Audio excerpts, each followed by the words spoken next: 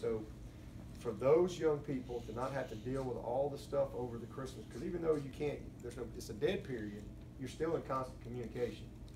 And for them to be able to end that process, which they wanted to do, and move on, I think was huge for those prospects. And then same thing for the coaches.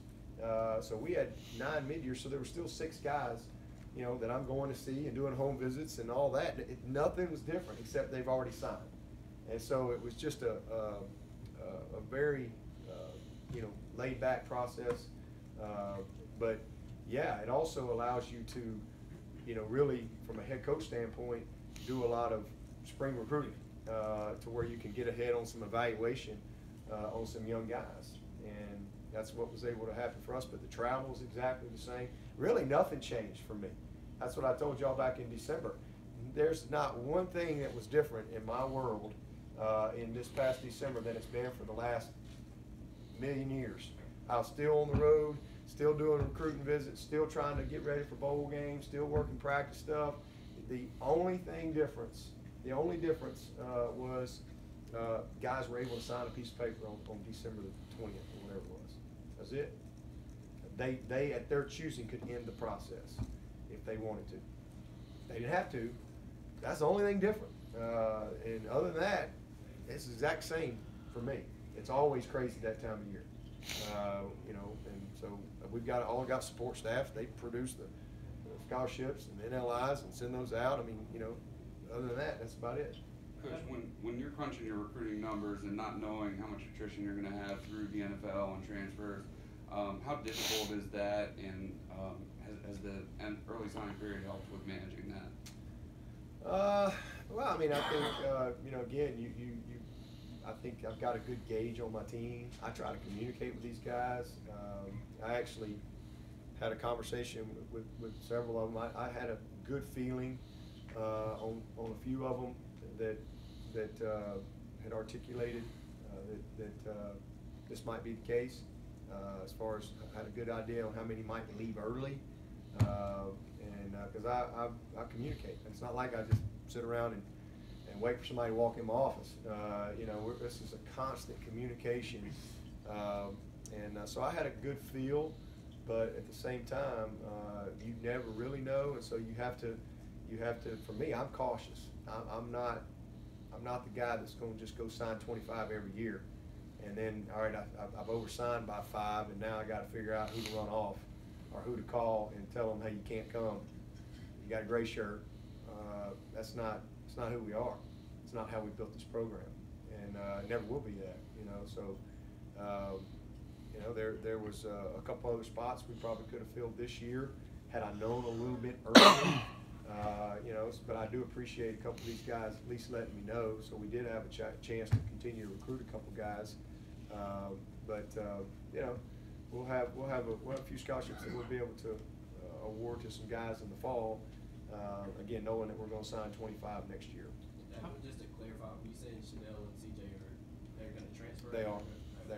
They're going to graduate. They're going to both graduate. They're going to stay here and train. And Jabril, all those guys, they'll stay here and train, and we'll help. They won't help with the process, so we're going to help them with that and help them get in the right spot. You know, there's a lot of trust there. We have good relationships, and there's a lot of trust, and they want us to help them. You know, make the best decision for them, and that's what I tried to do with Zarek, and you know, I'm glad that worked out, and we'll help these guys make sure they make a good decision too. Was there real suspense with Justin and Mario, or did y'all go in feeling like? No, there's plenty of suspense. Mario, I had a good feel that he was coming. He pretty much told me he was coming, but you know, you just never know. But his parents were very upfront with me. I just think that you know, he just, you know, wanted to finish the process however he wanted to finish it. But I was pretty confident in him. You know, Justin, I felt like for a long time was coming. You know, the pinky swear on Thursday, that was the bit. When he pinky sweared me, I was like, all right, we're going to get it. You don't break a pinky swear, then, you know, we probably don't want you. So, it was, you know, no, there was plenty of drama and plenty of uncertainty. When I left his house on Thursday, I think it was Thursday, of last week, you know, I felt confident that we had done everything we possibly could. I'm so proud of Todd and Jeff Scott. Let me just tell you, Todd Bates and Jeff Scott did an amazing job. I recruited the state of Alabama forever. And when I was coaching at Alabama, it's hard to sign players out of that state, even when you're there, much less, you know, to come in out of state. And we've signed some good players from Alabama, but that just, again, shows you where we are as a program.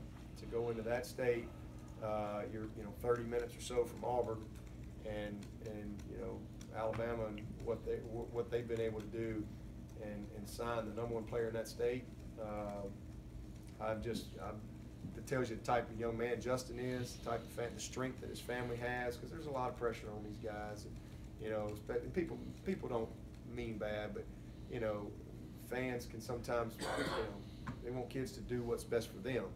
And but he had a strong support cast around him. Coach Dabo and his wife Tracy were incredibly supportive of just making sure that you know, we had a fair chance in the recruiting process. And Jeff and Todd really, again, just did a wonderful job. And you know, we could have taken some other guys. We had some other guys that we could have taken, but we were all in on Justin, and you know, he had given us enough of an indication to give us some hope to kind of hang in there with him. So this was a huge you know, get for us today. Again, to go to there's not been many #1 players lead the state of Alabama or Ohio, and to be able to get the #1 player out of that state says a lot about our program, the young men here, and then again the job that our coaching staff did, and just, you know, again, creating and being able to promote our message, and making sure that they truly understand. I mean, his mom, Justin's mom, Sheree, and Aunt Joy, they were amazing in the process.